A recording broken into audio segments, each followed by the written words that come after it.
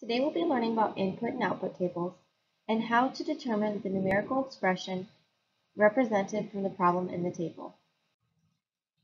Input and output tables can be represented two ways.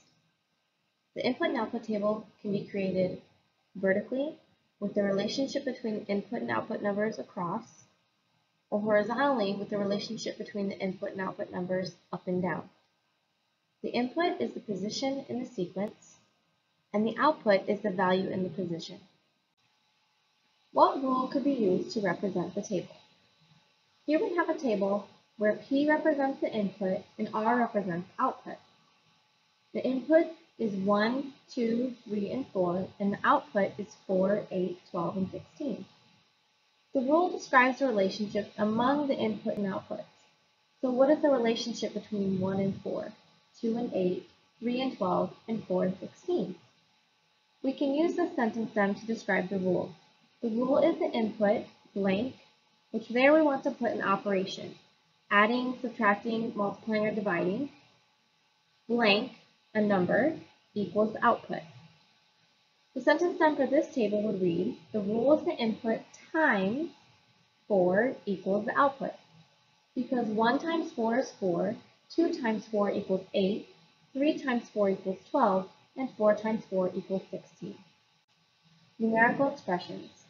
The rule can be represented with numerical expressions that will generate a number pattern. Here's the table that we previously looked at, where the input is represented with the letter P and the output is being represented with the letter R. What rule could be used to represent the input and output numbers for this table? The rule P times 4 equals R represents this table, where P is the input, the position in the sequence, times 4 equals R, the output, the value of that position. We're going to look at some real-world relationships. Jason organized 5 containers of glue sticks for the school art night. Each container had 18 glue sticks. If the pattern continues, how many glue sticks will Jason organize into 8 containers? Create an input-output table to represent this information. Here's an input-output table that represents this information. We have the containers, which is the input or position in sequence, the numerical expression, and the total, which is the output, the value in the resulting sequence. Our first question is, what is the value of the first position in the sequence? The value of the first position in the sequence is 18 because there are 18 glue sticks in each container.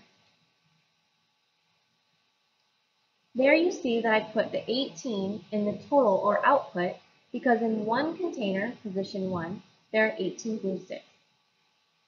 What is the rule that can be used to determine the number of glue sticks?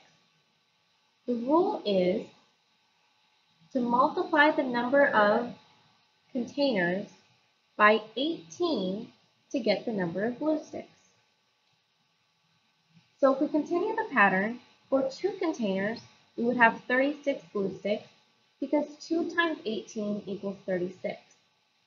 For 3 containers, we would continue the pattern with 3 times 18, which equals 54 glue sticks. In the 4th container, we would continue the pattern with 4 times 18, which equals 72 glue sticks. So back to our question, how many glue sticks will Jason organize into 8 containers? In 8 containers, there would be 144 glue sticks. Let's look at another real-world relationship. Jocelyn earned money babysitting during the summer. In June, she earned $30 and spent $16. In July, she earned $35 and spent $21. In August, she earned $42 and spent $28. If the pattern continues, how much money will Jocelyn spend if she earns $80 in September? Label the input and output to match the problem situation. The input would be labeled with the amount earned. The output can be labeled with the amount spent. You can see that the value from the amount earned to amount spent decreases. So we must be subtracting or dividing in our numerical expression. What is the rule that can be used to determine the number of glue sticks? The rule is to subtract 14 from the amount earned to get the amount spent. So let's go back to our question. If the pattern continues, how much money will Jocelyn spend if she earns $80 in September? If we complete the numerical expression, we see that 30 minus 14 equals 16, 35 minus 14 equals 21, 42 minus 14 equals 28, and 80 minus 14 equals 66. So in September, if she earns $80, she will spend $66.